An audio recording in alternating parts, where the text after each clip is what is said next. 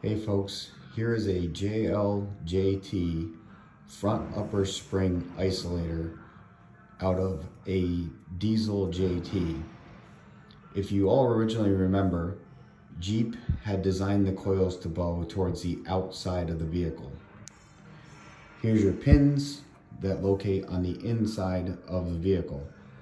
One thing to note about this is what would be the outside of the vehicle thickness of the top spring seat is now thicker than the inside.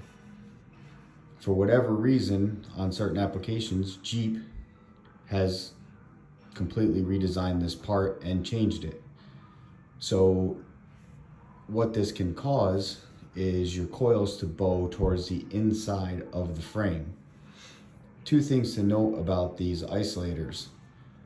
So far we're finding them on the diesel applications with the newer ones and some 392 applications.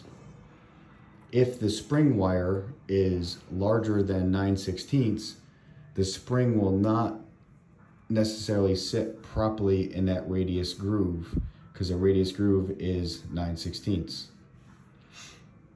The other thing is, obviously, like I mentioned, the thinner part is towards the inside and the thicker part is towards the outside of the vehicle.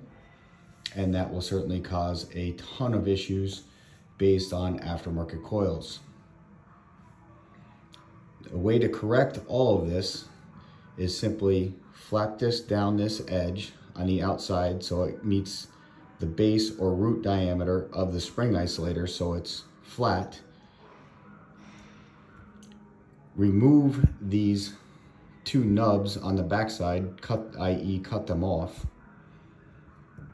and then completely flip it in the vehicle like it was originally designed from Jeep. Then you will no longer have springs buckling and bowing towards the inside of the frame if you have an isolator that looks like this. Again, you can see it's completely reversed from what is conventional in the Jeep applications. So, if you do this, you will solve all your problems with coil springs buckling towards the inside of the frame.